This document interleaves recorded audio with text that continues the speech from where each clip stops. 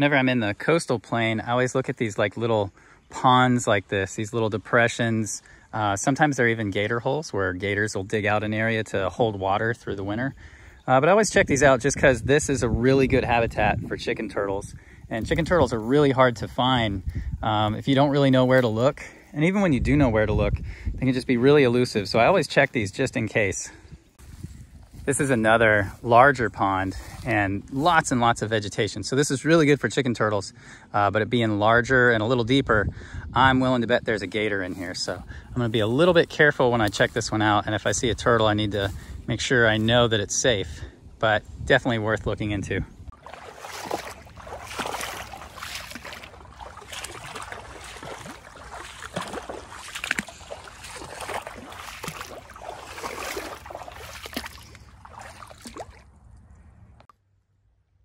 So I was checking out this swamp, jumped in the mud because I saw a turtle running by.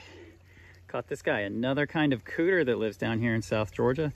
This is Pseudemys floridana, the coastal plain cooter. And these guys range all the way down into Florida where they're previously called the peninsula cooter.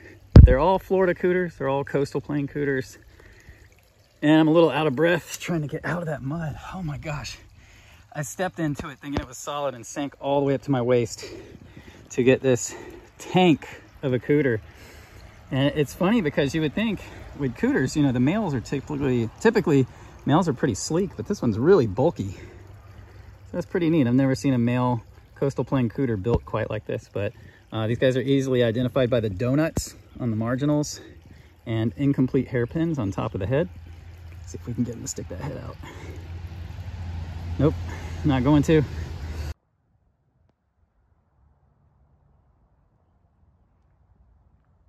All right, so the next turtle is a favorite on this channel, and this is a male loggerhead musk turtle. You can tell he's a male by his large tail, and you can tell he's old because he's got those huge areas of skin on the plastron. And even though he's a loggerhead musk turtle, this guy's head isn't that large because he comes from a stream that has no native snails. So instead, he has to feed on small mussels and little clams. So he does get a slightly enlarged head, but not the head that you're gonna see in the springs or in a creek that has like a native snail population. So pretty neat, good looking male loggerhead musk. I'm gonna take a couple pictures of him and then let him go.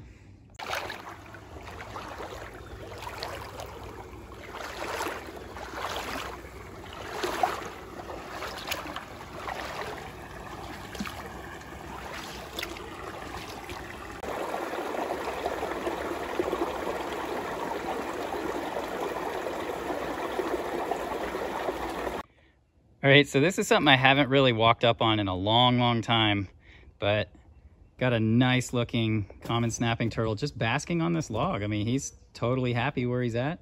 It's really cool because I'm actually walking this creek looking for alligator snapping turtles, and the odds of walking up on a basking common snapper who looks, I mean, as happy as he can possibly be, that's pretty cool. Really stoked to be able to see this, but it's really neat to come out here looking for alligator snapping turtles and to see a common snapping turtle, and to see one basking like this is just awesome. I rarely get to see these guys basking, especially adults, and this guy is quite happy. It looks like he's about to take off. I'm gonna get a quick photo in situ. All right, so he looks like he's about ready to slide off. I'm probably gonna walk up a little bit, but pretty cool to see this guy. I'm gonna see if when I walk by he jumps off. Looks like he is. I'm really not gonna bother him, but it's okay, buddy. You're good. I'm not here to bother you. Oh, you can slide off if you want. It's okay. All right, this is gonna be hard to see, so I'm gonna use my polarized glasses, and we'll see if we can maybe zoom in on this guy. There is a brown water snake on the bottom right there. He's actually moving across the bottom. And because I use these polarized glasses, I'm able to see through the water a little bit better. All right, I see some pretty big suwannee cooters. Let's see if I can get one of these in hand. Oh, got you, girl. Oh, that's a big turtle. Look at that. Oh my God, one ran into my legs. All right, let's let her go. There's a male suwannee cooter right here feeding on some plants. Come here, buddy. Oh, I got him. There we go. Typical male suwannee cooter with those really long nails on the front. Awesome pattern. Now these guys are considered eastern river cooters now, but at one point they were their own species. They were Pseudemys consina swanniensis, and now they're just down to Pseudemys consina. But look at that beautiful coral orange on the bottom. Long nails, beautiful eyes. Let's let this guy go. All right, buddy, we'll see you later. All right, so this is a very old yellow-bellied slider male. You can tell he's a male by the long claws. And he also takes on this dark melanistic patterning, and very typical for these guys. But just wanted to show you a yellow-bellied slider because a lot of times people confuse those with cooters. And you can see why they think they're so similar.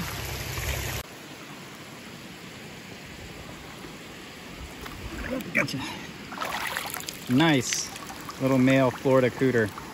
You can get a good shot here of those unconnected hairpins on the top of the head that separate this from the more southern portion separates this guy from the more southern population in peninsular Florida, where they're called the peninsula cooter, and those hairpins on top of the head actually meet in that population. But here they are just the coastal plain cooter, and that's actually what they renamed these guys. All right guys, so I had to switch to the GoPro because my phone ran out of memory. So we're gonna finish out this little walk. Oh look, suwannee cooter right there. I don't think he even knows I'm right here. That's a really old male suwannee, and he's trying to eat whatever that weird piece of algae covered wood or whatever is. But yeah, that's pretty neat. So I'm just walking the base of this dam. A lot of times at impoundments, it's like a really good place to find where turtles have been kind of cramped up in a certain area. And in this case, these guys like to bask here, but they also feed on the plants and the algae that are growing off of the rocks. So it's a good place to take advantage of, especially right now when the water's low, because the water is normally not this low. So I'm able to do something that I don't normally do. And I wouldn't advise anybody else to do this unless you've had a little bit of practice. Being at the base of a dam can be a little bit dangerous and scary. So just enjoy my videos, don't try to do what I do. And we'll see what we can get. Already had quite a few cooters today. And we started off the day pretty strong with, you know, Florida cooters, suwannee cooters. I can see some milling around the bottom over here. Looks like a couple really big ones. And, you know, their size is impressive. These guys get really large. You can see, I can see one hanging out at the bottom of this concrete post. And it looks like it's deciding if it's going to take off. There's one up for air over there. The one in front of me that's a female, she looks pretty big. Definitely not the biggest one I've seen. Let me see if I can get her in hand. Whoa.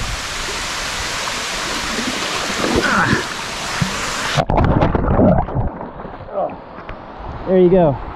That is a big turtle. Look at that. Whew. That is one massive basking turtle. Look at the size of that. The suwannee cooter is truly an impressive beast. So I'm actually able to see them because I'm using these ugly polarized glasses, and it actually lets me see straight through the water, so I can see everything that's on the bottom. Works really well. Makes turtles just stand out. You know, I see a male swimming around right there. I mean, with the cooters, I can just see them everywhere that they're swimming around. There's a male, looks like he's on top of a female. That's pretty wild. So yeah, you'll see a lot of times with the cooters, you'll see them actually on each other's backs, and they're eating the algae off of each other's backs.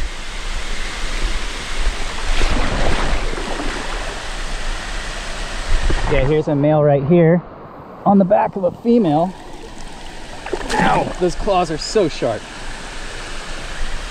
Another female right here. She's just trying to hide out in these plants. That might even be the one that I caught earlier. I'm just gonna leave her alone. All right, let's see if you guys can see this guy. Look right there. Just hiding out.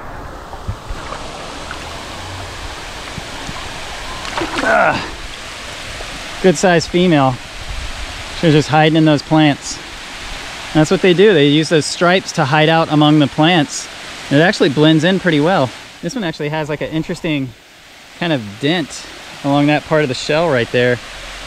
Wonder if she fell down the dam and got a crack. I'm gonna let her go right back where I found her, back into those plants. Or she's gonna jump over to there. Well, this guy looks like he fell down the dam. Let's see if we can help him out. There's a lot of rocks right here, so I gotta be careful. But we're gonna try and help this turtle out. Turtle rescue! I got you, buddy. There you go. You're good. Feels good. Always feels good to help one out. That guy was stuck. He was stuck upside down. That was no good. All right, guys. So hope you can hear me. I had a good day.